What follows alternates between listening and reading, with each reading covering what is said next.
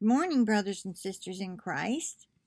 Today is, what in the world? Today, okay. The word Jew is up here with a, I don't know why it's doing that. Okay, it's covering up the date. I know what day it is.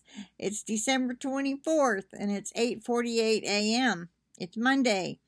I'm just going to do a quick update on this report from Israel because, President Trump is ordered troops to be withdrawn from Syria.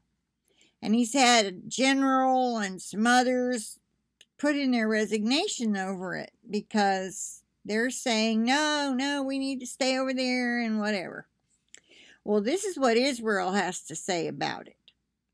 The IDF, that's the Israeli Defense Force, Chief of Staff Gadi Eisenkot said Sunday that U.S. President Donald Trump's decision to withdraw U.S. troops from Syria shouldn't be exaggerated, as it has little bearing on Israel's activity in the region, since the Israeli military has been operating independently in the war-torn country for years.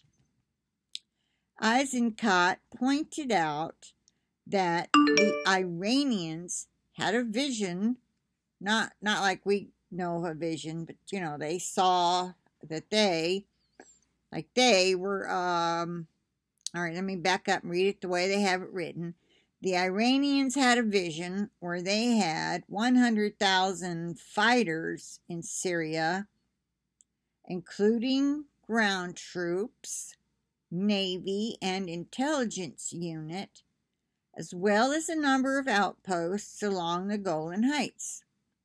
Over the past 2 years, we've been able to thwart these plans entirely on our own.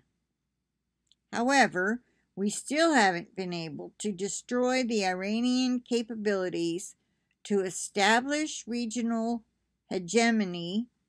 That's a word I had to look that up. Hegemony. Hegemony. That's leadership in an area, to establish a regional hegemony in Syria.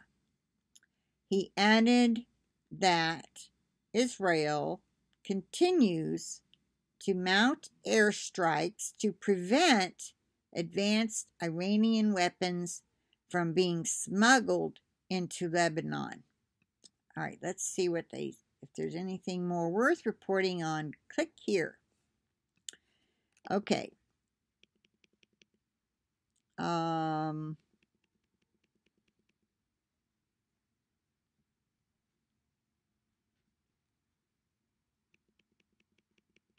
I hate doing that because you get so many ads, All right, it says we've poured enormous resources into it. All the while, the average Israeli citizen wasn't even aware of it. Unfortunately, the public was exposed to the situation after the Russian plane was shot down during an Israeli attack. He added, referring to the incident last September when a Russian military plane was downed by a Syrian anti-aircraft missiles, or did I say and?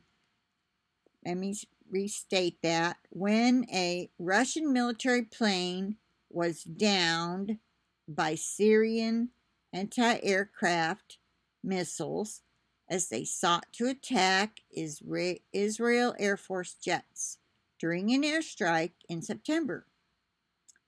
The Iranians had a vision where they had 100,000 fighters.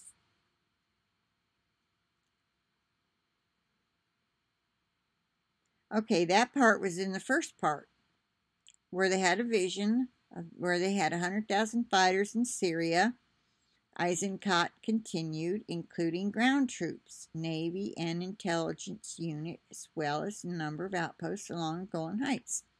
Over the past 2 years, we've been able to thwart these plans. Okay, I'll tell you what. I'm going to click on this little link right up here and copy it, and I'll put it in the description box. There's a video on here that you can watch, and some others that have to do with the United States. So if you're interested, you can click on the link in the description box and go to this website and then click on their links or these videos and learn more. Okay, with that I will say Merry Christmas to those who are celebrating it. Have a wonderful day to those who are not. Or a wonderful night, wherever you live. I plead the blood of Jesus over this video and the internet connection and over each and every one of you and all of your devices so we can stay connected. All right? Until Jesus comes for us. With that, I'll say bye for now. I'll talk to you later.